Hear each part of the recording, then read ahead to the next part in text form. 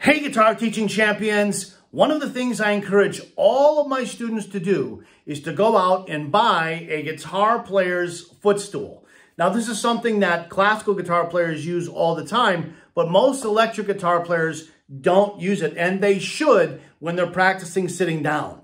Why? Because when the guitar is held right here on the left leg, assuming they're a right-handed guitar player, and that's how they should hold the guitar, if they don't have the strap on the guitar kind of sinks down like this or falls too low. The footstool will help keep the guitar up where it needs to be for students so that they can keep their shoulders in a straight line. So they're not doing this or reaching under like this.